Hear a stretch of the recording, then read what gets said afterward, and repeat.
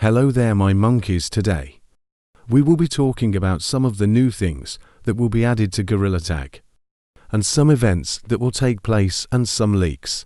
Before we get into it, don't forget to like and subscribe to get notified every time I post a leak or update with further.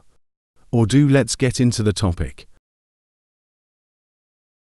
The rocket ship is a mini event added.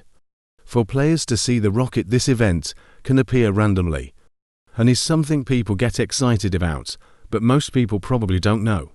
It's there for a purpose and not just a mini event, and this is probably going to be used to take players up into space on the moon, just like the crack on second floor window might also be a crack, where players can go into the spaceship and take off.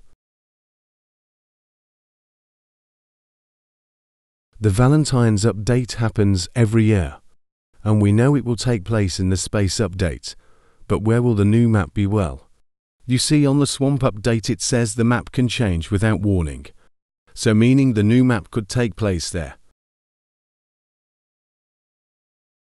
Now for the part everyone is asking for.